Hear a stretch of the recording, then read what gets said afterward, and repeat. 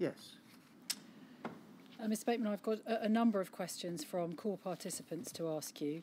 The first one is a point of clarification about the evidence that you gave in relation to the changes to the legislation made by government in November 2017. And it's this: can you clarify whether it is the position that payments from the new schemes have to be declared to the DWP? Yeah, that's what legislation says. So those payments should be disclosed. Yeah. Thank you. You were giving evidence about the poor quality of assessments and the fact that many assessors have little knowledge of haemophilia. Are you able to assist with whether or not that question, that issue, is more acute for women with haemophilia, because it's perhaps less well known that women suffer from haemophilia? I've dealt with very few women with haemophilia in this community. I'm not aware that they're... no, actually, I don't think I've done any PIP or ESA assessments for women with haemophilia. I've done issues. I can remember one woman who had very, very pronounced von Willebrand's disease and damaged joints as a result of that. But her treatment or mistreatment by the DWP was as good or as bad as anyone else. I don't know, Ms. Bateman, whether you'll be able to help with this question, but are you aware of probate having been halted in any case due to the DWP carrying out an investigation into the bank account of a deceased relative who was in receipt of scheme funds, scheme payments? Is that something you've come across? I'm aware, solely because I got an email from someone about it last night, and I haven't had a chance to look at that. I have dealt with a number for solicitors, a number of cases where the DWP have lodged a claim for alleged recoverable overpayments of benefit from estates of deceased people. I was asking you questions about the lack of knowledge and understanding of assessors for people with haemophilia and for people suffering from HIV. What I didn't ask you, and what I should have asked you, is whether there is that same lack of understanding and knowledge in respect of people suffering from hepatitis, and in particular hepatitis C. I think that's a much more complex issue. I mean, I'm no medical expert, of course, but in my experience and reading the literature, the presentation of liver disease seems to be so very, very variable. And it's obviously a much more insidious and complex, it is an insidious and complex disease from what I can see. And the problem with the assessments for both is that they're really very black and white, even though there's actually now a substantial amount of case law to try to make it a more nuanced approach. And the sort of symptoms of hepatitis C are very difficult to fit into the boxes, if you like, that are used for the assessment.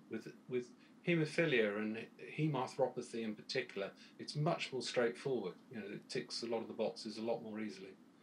So yes, I think that it's a much more difficult issue, and I've certainly seen over the years some really, really poor decisions on people with hepatitis C and failure really to take account of symptoms like brain fog and joint aches,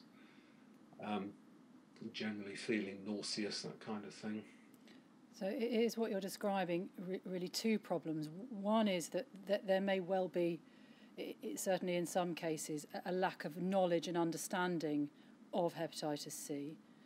And secondly, even if that isn't the case, the way that the assessment is structured and the way that the questions have to be answered aren't suited to capturing the impact of hepatitis C on applicants.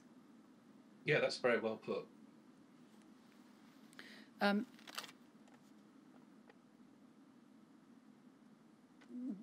Can you assist with this? In your experience, do the registrants applying for PIP, for PIP, have problems in terms of delays and on appeal and so on, above and beyond the problems experienced by other claimants for PIP, not in the registrant community? No, the delays are the same, they're universal. And obviously at the moment things are rather very exceptional because of the pandemic, but there have been tremendous delays in getting, there's no legal requirement, no statutory requirement or case law requirement on the DWP to make a decision on a mandatory reconsideration within a certain timescale. We tried and tried and tried in our lobbying activities, and we failed, unfortunately. They wouldn't even have it as a sort of administrative measure that compelled staff to do it quickly. And then appeals, there's just enormous backlog. It's, difficulty in recruiting and retaining judges and the medical professionals and other, the wing members on the first tier tribunal, combined with a surge in appeals caused by DWP's assessment and reassessment activity. So I'm afraid everybody is a victim of this. Is there an outer time limit on the amount of time the DWP can take to assess a PIP application? No. There is some old case law, ex parte CPAG, going back to the 80s, which is of some assistance in some leverage. Child Poverty Action Group have some template letters before action and such like, which can be used. If you've got an excessive delay, and that's a question, I suppose, of fact and degree in each case, if you've got an excessive delay, then one tactic that welfare rights workers often use is to send one of the pre-action protocol letters to the DWP solicitors for sort of general breach of their general duties.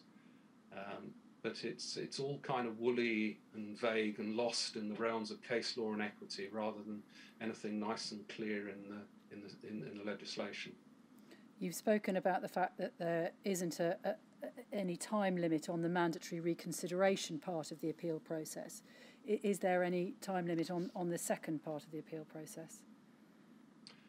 No. Well, except the DWP are obliged under the appeals, the tribunal procedure regulations, first tier tribunal, social entitlement chamber, social entitlement.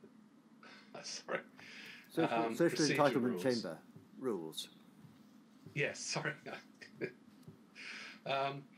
They're obliged to produce their reply, as it's known, to the appeal. So in other words, their submission within 1 month. If they fail to do that, Her Majesty's Courts and Tribunal Service, the Tribunal's Office, have a procedure for chasing that up and referring it either to a nominated caseworker or a judge within HMCTS who can issue directions to them to compel them to do that. If they persist in their delay, one thing I do from time to time, when it's needed actually, is I then apply on an interlocutory basis to the tribunal judge that the Secretary of State, the respondent, is barred from further participation in the appeal. And when a direction to that effect is given to the DWP, it normally focuses their mind and they come up with the submission. Then, unfortunately, you have a very lengthy delay once that's in. I'm supposed to do my response within a month, which I think I've always managed to do. And then it's just the queue for hearings. It's got better recently, and interestingly, the telephone-based hearings. I was reading a report just last week, actually, that the waiting times have reduced considerably. The throughput of appeals is much better, and the attendance actually is improved as well. When benefits are stopped, what hurdles have to be overcome in order to have them reinstated? And how quickly or slowly does that happen normally? It's a bit of a woolly question, to be honest. Depends what you mean by stopped and which benefits. You mean if someone was found fit for work, for example? Well, in the circumstances that we are speaking about here, so poor quality assessment, for example, yes. Right. Okay. So how long does it take to reinstate them? Well, what are the hurdles, and what's some sort of average time range for that to be reinstated? Well, the first hurdle is to see the decision letter and try to work out from that. Then to get hold of the assessment report, which in the case of an ESA is an ESA 85. And also, if the client doesn't have a copy of the ESA 50 self-assessment form, and try to put together some grounds, take instructions from the client in order to put together a case, consider whether there's medical evidence required or other evidence, where they may have some, point out obvious inconsistencies that you can see and errors. It's not an easy process. I mean, folk do this themselves. Most appeals to the first tier tribunal on benefit issues are people doing it on their own. I think the level of representation has fallen. If I remember correctly, I think it's about 10%. It's very, very low. It's a minority of cases. So they've got to, have the wherewithal to do all of that. And that's a big ask. And often people, and I've seen cases, actually amongst the community, where people have sort of done that themselves and, often actually not done it very well. Sometimes made their case worse. And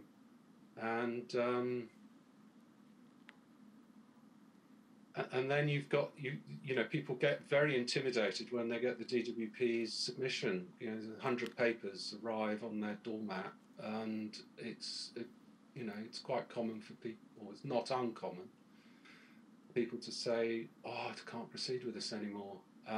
Another thing that's also happened as a result of the two-tier appeal process that came in October 2013 is that the numbers of appeals to the first tier tribunal dropped by about 40%, almost overnight.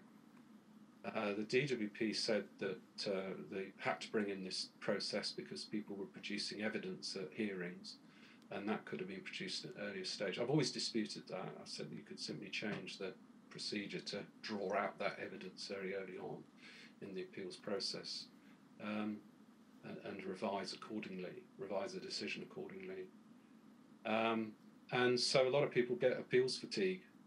We said that would happen. We told the DWP through the various consultative bodies that we're involved in, that I'm involved in, and it's come to pass that that's the case. I'm sorry, I'm a bit cynical about all of this because the DWP have been losing appeals left, right and centre, hand over fist when it comes to benefits like ESA and PIP. And I've given the success-rated appeals. That gets picked up by the press and is used to criticise the DWP's performance. And so I know ministers are highly sensitive about it. So was it a coincidence that they introduced a two-tier process that would have the effect of reducing the numbers of appeals? I have to ask them. And are you able to give us an idea of the sort of time range that those steps that you've outlined might take?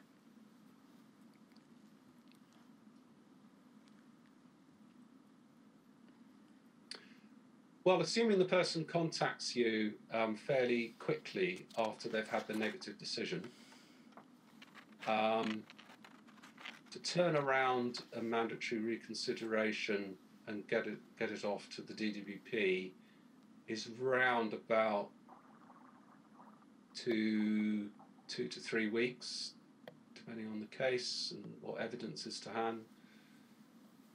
And then, as I said earlier, how long's a piece of string? Sometimes they turn around mandatory reconsiderations very quickly. Increasingly, actually, to be fair to the DWP, they've got a lot better at revising. I mean, we went through a stage when it first came in, they were only revising about, I think, 10% of mandatory reconsiderations in the appellant's favour, in the claimant's favour. And it's now up, I think, about 50% for disability benefits. It can be a long wait. At the moment, it's a horribly long wait, and they are prioritising mandatory reconsiderations where someone has no money. So if it's a dispute about the rate to pick, for example, that you can just expect to wait for a very long time. And indeed, I am on cases at the moment. And then appeals, it can be 12 months, 6 to 9 months once you've submitted the notice of appeal to HMCTS is usually a sort of kind of benchmark timescale I give folk. What are the trick questions asked by the DWP in assessments with which registrants of the Macfarlane or the Caxton Fund have had difficulty? Okay, well, it's not the DWP who asks those questions, it's their private medical assessors, companies that do it. But the most common one is, how long can you walk for? And people reply, I mean, if I was to ask you that, you'd probably respond, oh, I can, do, and typically people say, oh, I could do a couple of minutes, and then I have to stop. And it's a sort of rhetorical answer that folk give. And that gets taken very literally. And there is some figure somewhere that the DWP have got based on some research by a government road traffic research unit, I think it was, some time ago, about the people walk at 4 miles an hour, and therefore if you say you can do 2 minutes, then that's going to be more than 50 metres, and you therefore can't get the enhanced rate mobility component, and you lose your Motability card. I mean, that's one of the trick questions. The other is questions about walking a dog. Do you have any pets? Yes, I have a dog. Do you take the dog out for a walk? Yes, I do. Which is then used to infer that someone has all sorts of walking and other abilities, such as the ability to hold a dog that's pulling on a lead. If you drill down and ask the question properly, as I have done and as I do, you find, for example, the dog walk consists, for example, of them opening the back door and letting the dog out to run around the garden. What other ones are there that come up? Sitting and watching television. That happens in ESA. Are there any TV programmes that you like? Oh yes, I like watching the news or EastEnders or whatever at Coronation Street. And okay, so the news is half an hour, and that is used to infer some sort of ability, because one of the activities they assess is your ability to sit and stand. It sort of goes on like that, really. So that's used to assume that you can sit for 30 minutes without having to get up to relieve your back or whatever it is. Yeah, that's right. And there's some rather unhelpful case law on it. Sorry, I've got a shadow on my screen. Is it showing at your end? I just wonder if I need to adjust the angle of the... It is, yes. It is, yes. Yeah. Can I just try? Is that better? Or... Probably not. I think we'll bear with it. You've had it since we came back on the break, but it's yeah. We would need the technical guys to get in and do it, and let's just move on because I think it might be quicker. Yeah, I think it's because of fading light outside. I think that's almost certainly the case. If you have any other light you can put on inside, that might help. Yes, I do. If I try that. Try that. Yeah.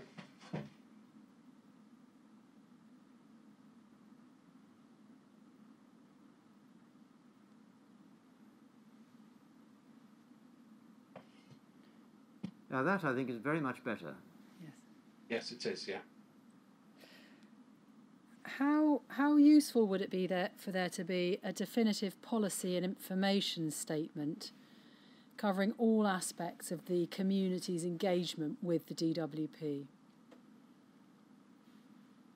Sorry, I'm not sure what that question means. Perhaps I'll come back to that because I'm not entirely sure what it means either. I think, can I put it this way? Do you think it could be possible for you, or for that matter the DWP, I don't know who the question was aimed at, to put down on a couple of sides of A4 what the policy of the DWP is and how to deal with it when they get in touch? Or is life more complicated than that? I wish it was that simple. So the answer is not very easy. No, you can summarise benefit entitlement and what the eligibility criteria are. It's with bullet points.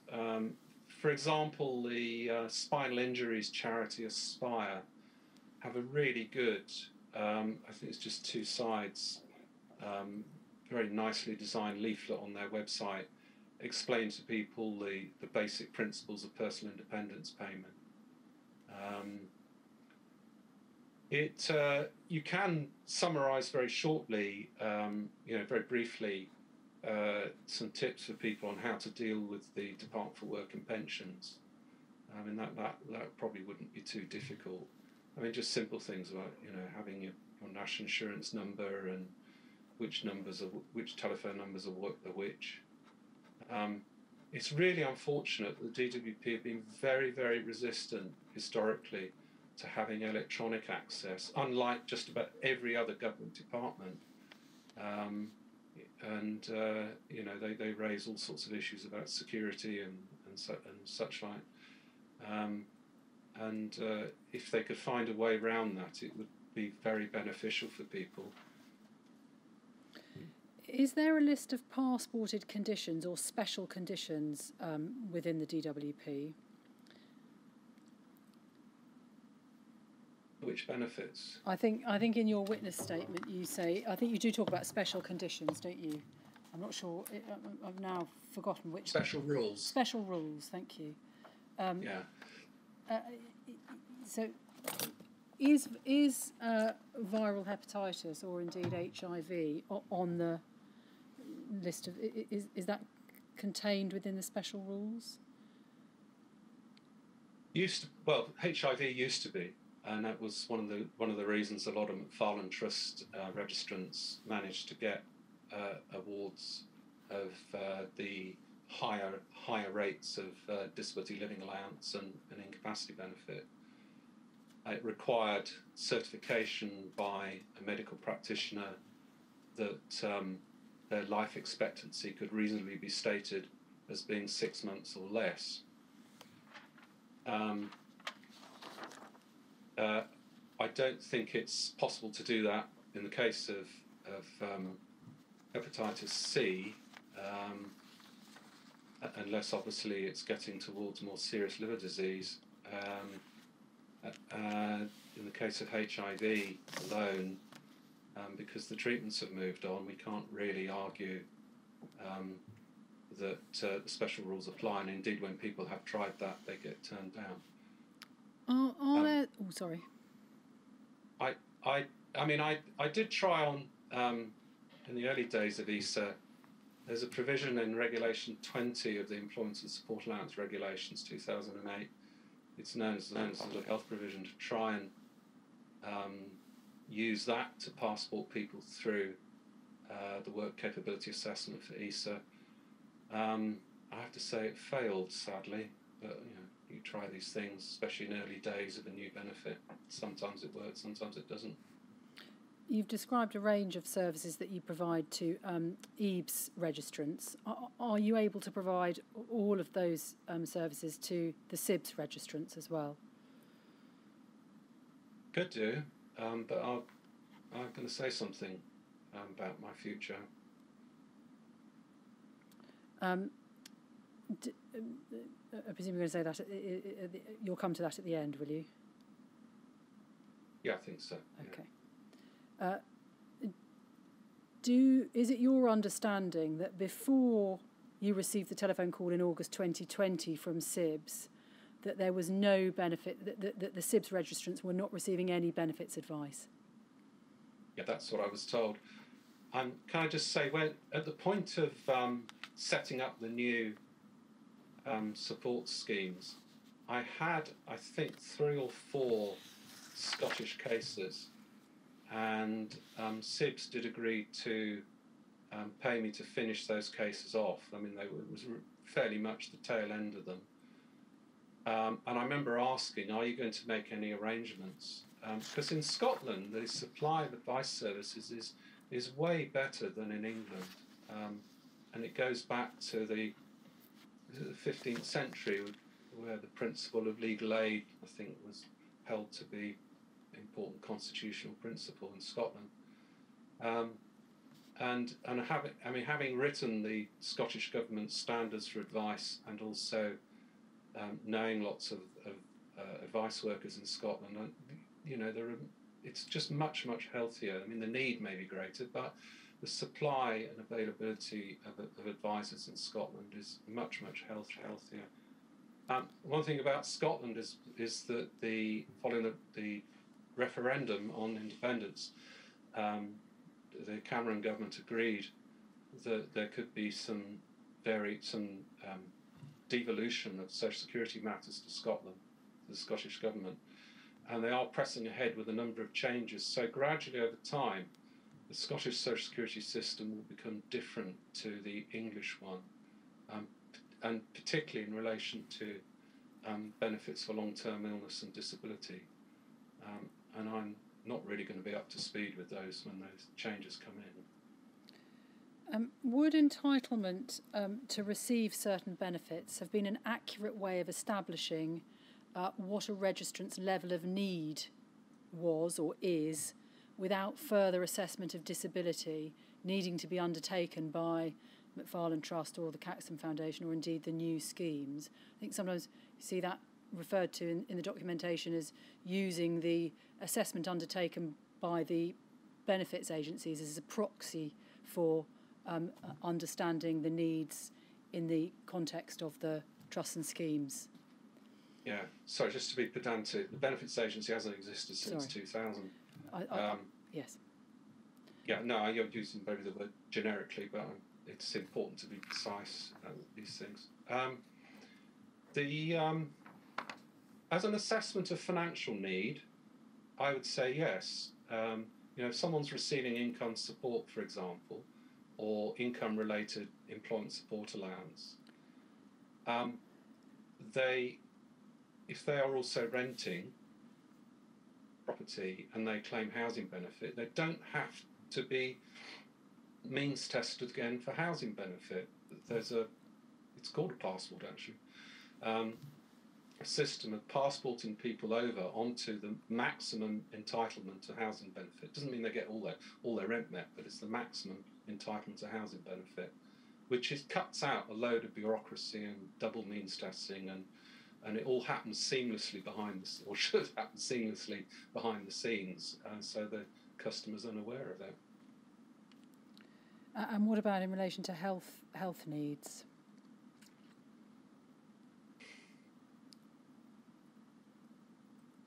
don't know. I don't know about that.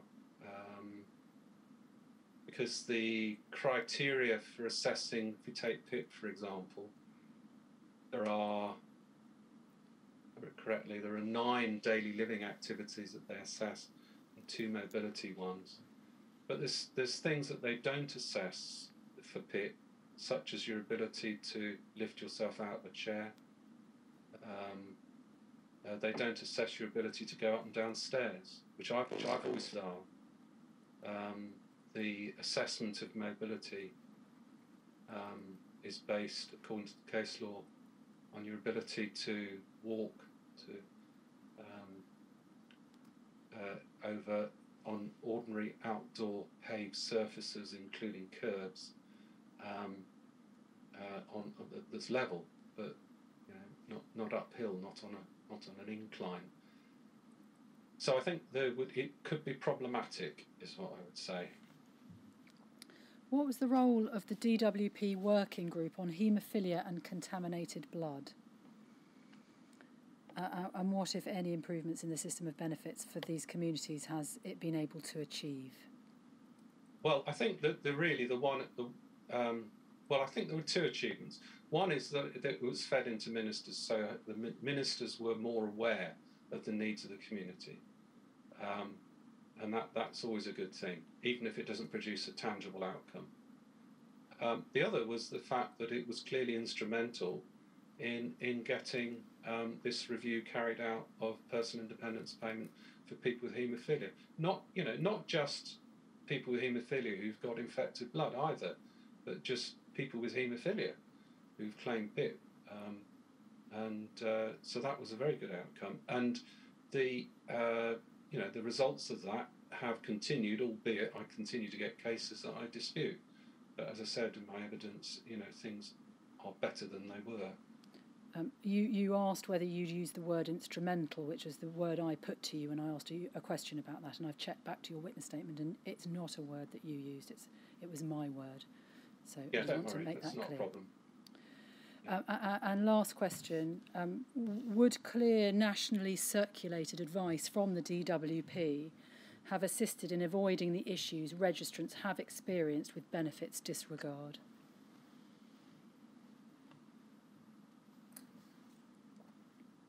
Well, there was some clear guidance. They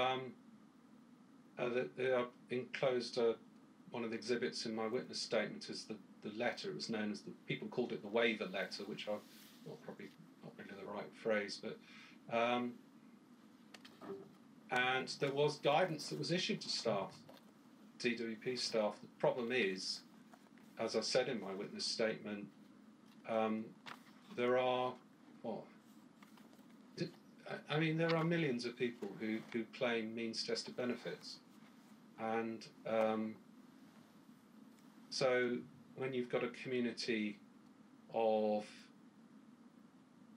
2,000 maybe who are claiming means-tested benefits, who are people infected or affected, it's such a tiny proportion of that, and it's the information just gets lost. I remember once talking to a DWP official who was very long-standing. Actually, it was John Armstrong, and he said in his entire career, spent his entire career in the DWP, he said he had dealt with one such case. So those are all the questions I'm going to ask from the call participants. Well, I have no further questions to ask. Mr. Bateman, would you like to add anything to your evidence? Just like to make a couple of points, and sorry I won't give long answers this time. First of all, I am immensely proud of what I have achieved for this community. I worked through my monthly reports, and they're not outcome figures. But since 2011, there were 945 people I have advised or assisted in some form, and total extra benefit gains. These are rough figures because I never kept outcome figures, but I've helped people claim £3 million worth of benefits in that time. It's been a privilege to work for them. People have opened up and told me about their lives. it's been very moving, very powerful. Preparing for this inquiry has been very, very difficult for me emotionally. It's brought back memories of people I had very good working relationships with, who are beneficiaries, who are no longer with us, people who are dying and suffered terribly. You know, when you're acting as someone's advocate, you put those feelings away in a box and you push them out of the way because they won't help you help the client. And I have found those feelings have really come to the fore. I am now 65. I'm not getting any younger. I've found generally the work emotionally, intellectually and physically demanding. So it is my intention actually to retire this year. I have informed England Infected Blood Support Scheme and asked them to consider making some succession planning. The other point I would make is really about the impact of welfare reform, that, you know, if one looks at the research on it, since 1978, the value of means tested benefits has fallen as a proportion of average earnings from 38% to 17%. The Disability Benefits Consortium has estimated that since 2010, the average person with a disability has lost benefits to the value of £1,200 a year. And nearly the Office for Budget Responsibility identified that there was a cut of between 9 and 17% in spending on working age social security claimants, with a £5 billion cut from disability benefits alone by 2018. That's had a huge impact on the community, an absolutely enormous impact. And it's why people have ended up having to engage in so much dispute about ESA and PIP in particular. And I mean, I'd really just like to end with that point. Can I thank the inquiry for giving me the opportunity to get across this evidence? Well, I want to thank you in return. And can I put it this way? I wouldn't worry at all about the length of your answers, because it seems to me they simply demonstrate yet again what passion you have for remedying what you see as injustice. You've put that in the context that we are dealing with, because it's probably where you spend the bulk of, or have spent the bulk of your time recently. But it's been fascinating to listen to and revealing, as you can tell by the number of questions at the end. I won't take any more time because I don't want to take you away any longer from your weekend. Thank you for your patience. Thank you for your evidence. And good night. Thank you, Sir Brian. Now, Ms. Scott, we're not meeting next week. We're not meeting next week. And the week after, we have a full week, have we not? We do. We meet the week after, so that's Monday, the 22nd of March. And we begin the week with a presentation on Skipton. And then after the presentation, we will hear evidence from Anne Lloyd. So Monday, 10 o'clock. Monday, that is not the coming Monday, but Monday, the 22nd of March. Thank you very much.